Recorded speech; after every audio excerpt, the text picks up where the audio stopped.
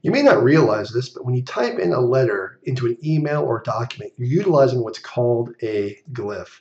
A glyph is a symbol used for purposes of writing. Some typical glyphs that you're used to seeing on a keyboard include alphabetical letters, numbers, mathematical operators, punctuation marks, and certain logograms, which are symbols that represent words or phrases, such as the US dollar sign.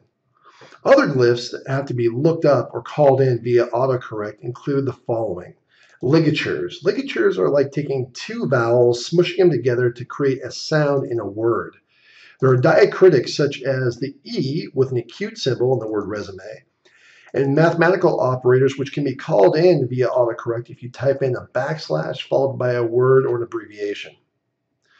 Vulgar fractions can be useful if you want to insert a fraction that takes up less space and is shown in kind of a fancier format.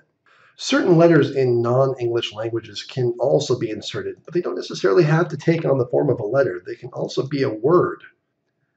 And other logograms that can be looked up and inserted into a document include such symbols as the copyright symbol and the prescription symbol. When you think of letters, numbers, and symbols, think glyphs.